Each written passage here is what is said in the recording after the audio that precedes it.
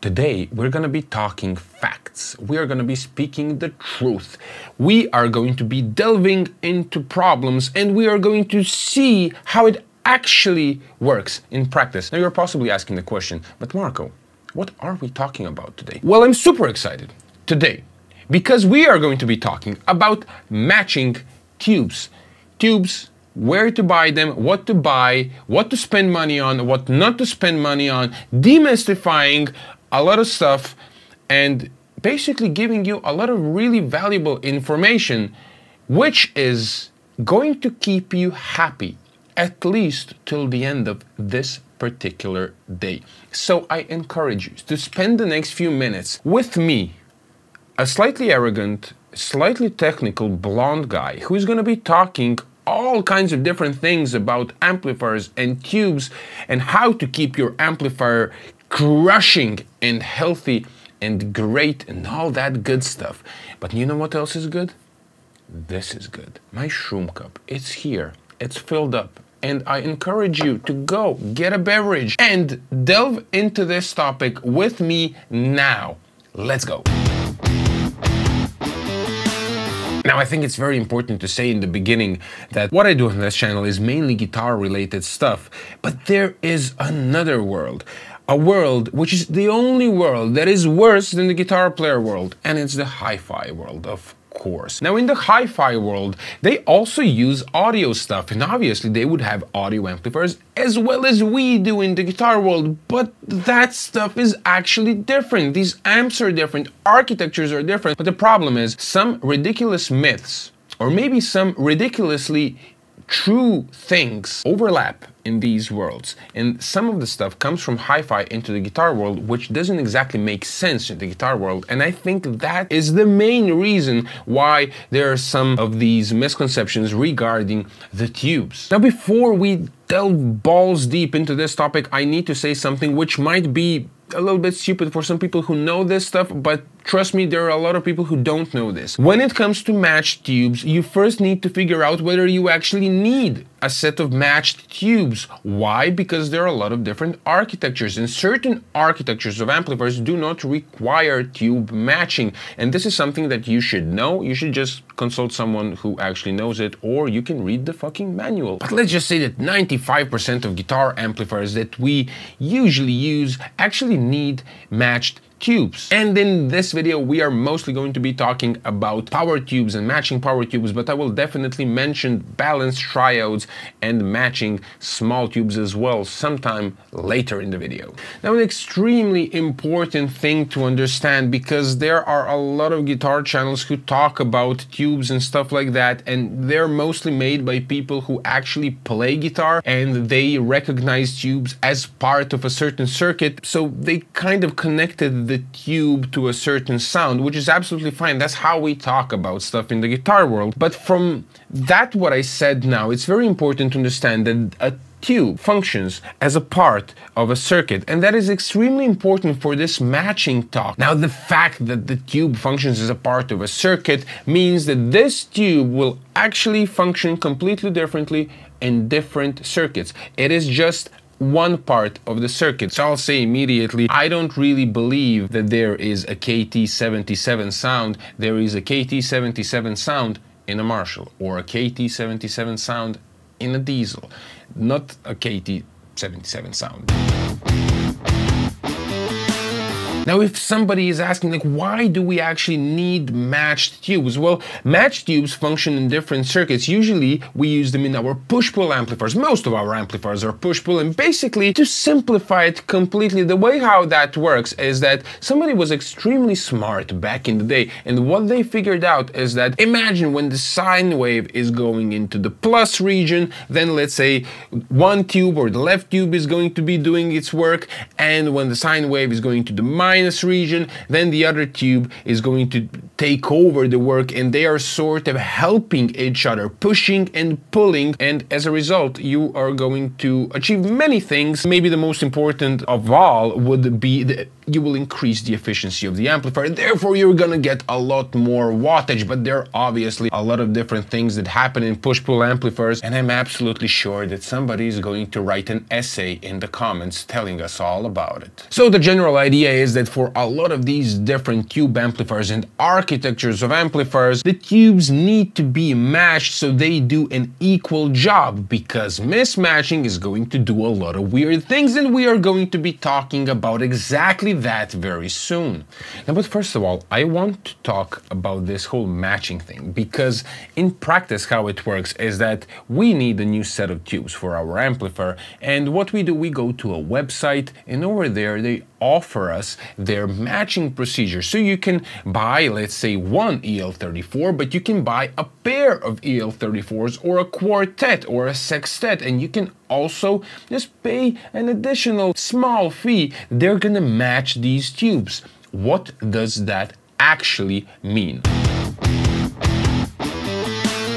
Now, what is important here to understand is that different companies do different matching procedures, but what most companies actually do is they match only one parameter in the tube, and that parameter is the plate current. Now, the tube is a rather sophisticated device, and it has all kinds of different parameters, and most companies only match one of the parameters. That actually doesn't mean that this tube is going to be matched to this tube, even though this is a KT77. Let's imagine these two tubes are of the exact same type. If we match only the plate current on these tubes, that actually doesn't mean that this tube is going to be matched. Basically, there are a lot of different parameters that can also possibly be matched, but it's actually a lot of work. Now, I have to say here, because some people already started typing in the comments, different companies do different types of matching. For example, if you take this KT77, which I bought at TubeAmp Doctor, I hope that you can see this, but they actually have a certain label over here, which says current, that would be the plate current, and they also match for transconductance, which is absolutely great. So they have an additional parameter that they are matching against the other tubes, so you are getting a better match between tubes. Now, naturally, there are other different parameters that can be potentially matched, but let me tell you something. In practice, it is extremely hard to find two tubes that are completely matched. So those companies, they don't actually do these things. Usually, the companies are going to match the current. Some companies are also going to match the transconductance, and usually they have this stuff written on their website, so check that out. The more matching they do, the better for you. And if you remember, there are some older tubes that have the color coding thing. Basically, the color coding thing was different from company to company. According to the color, you could practically know that this is either like a very hot tube, draws a lot of current, or it's a colder tube, or it's a tube specially selected for a certain application. And you can also read that somewhere in the data sheets of that particular company. But what is very important now to understand, just a moment ago, I actually said that tubes function as a part of a system, and that is extremely important now, because if you take an EL34, for example, this is a tube and it has certain characteristics. If you put it in a Marshall circuit, it is going to do one thing. If you put it in a high watt circuit, it's going to do another thing. If you put it in some kind of third circuit, which has different characteristics, it is going to behave differently. When they match the tubes, they put it in their own circuit. There are certain devices that they use, they put it, and they apply certain voltages, some numbers that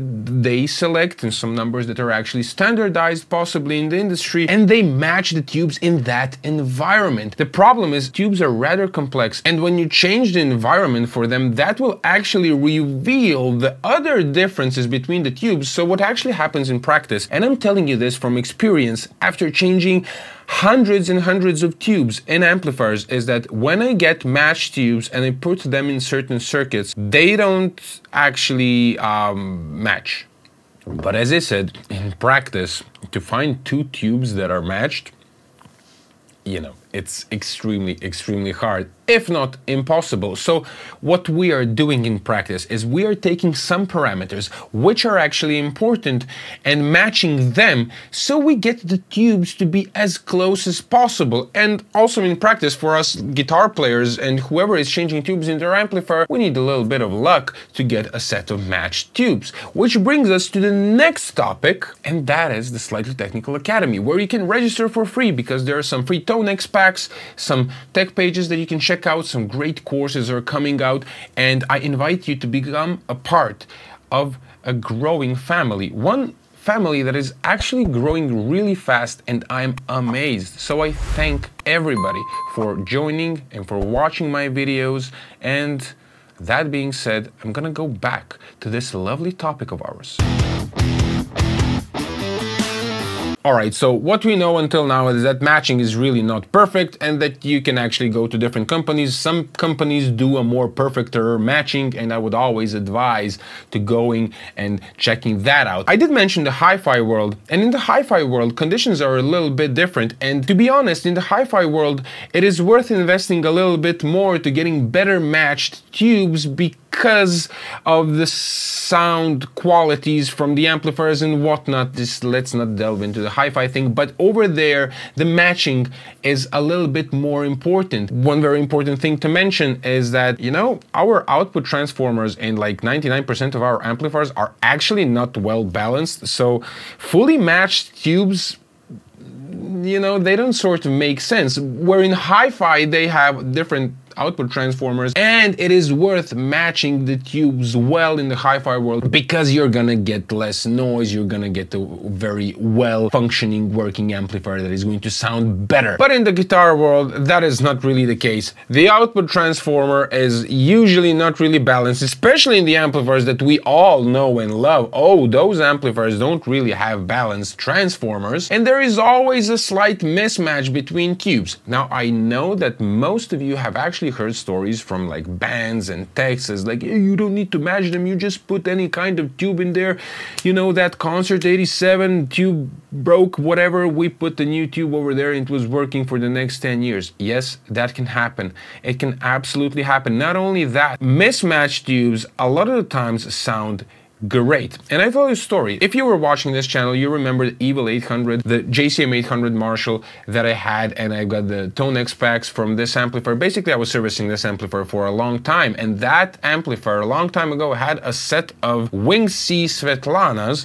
Actually, this is the tube from that amplifier. I saved it. And they were mismatched. And I told the owner, like, listen, this is mismatched, but the fact is that when tubes are mismatched and when one tube is pulling more current than the other, it is sort of working harder than the other and it's wearing out faster than the other, so at some point it is going to fail. And I told him that, and obviously it failed when they went to another country to play a gig. And the funny thing is, when I put a new set of tubes in biased and the amplifier sounded great and everything, we kind of realized it actually sounded better before because of the mismatch that was happening. It was adding some harmonics, it was maybe losing a little bit of bass. It was kind of weird what was happening, but the tonal quality could be clearly heard. Now obviously with the new set of tubes the amplifier sounds great, and eventually the ears are going to adapt to this whole thing. It's going to be absolutely fine, but there are great qualities of mismatched tubes.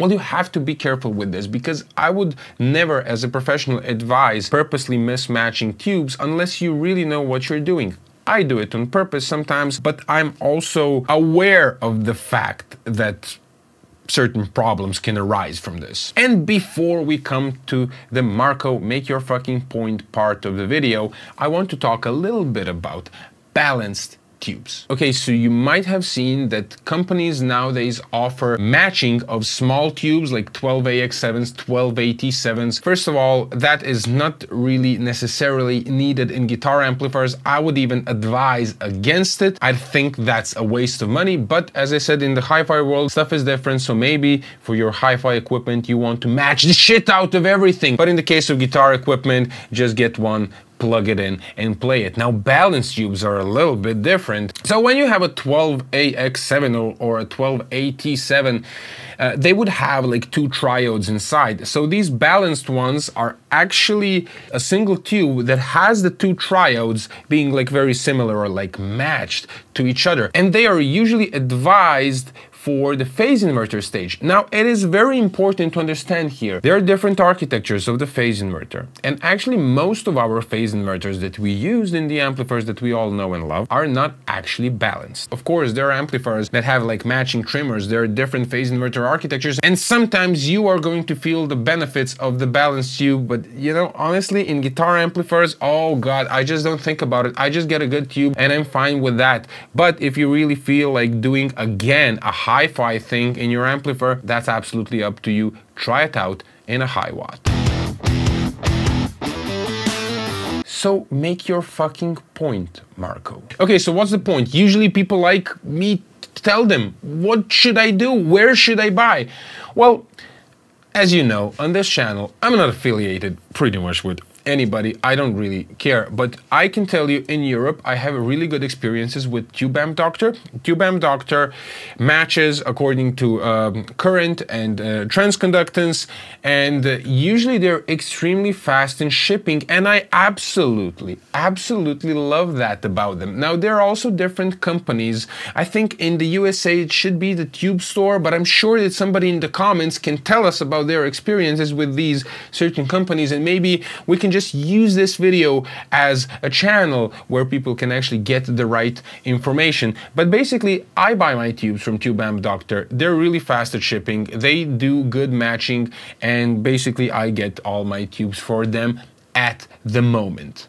Now, what tubes to get is a question that I will definitely not answer in this video. Why? Well, people, because tubes are actually really weird nowadays, and the quality control in general, the quality of the tubes is not that good, really depending on the brand, really depending on the model of a tube, and I just can't tell you what to buy. But what I can tell you is that I always buy a matched set of tubes.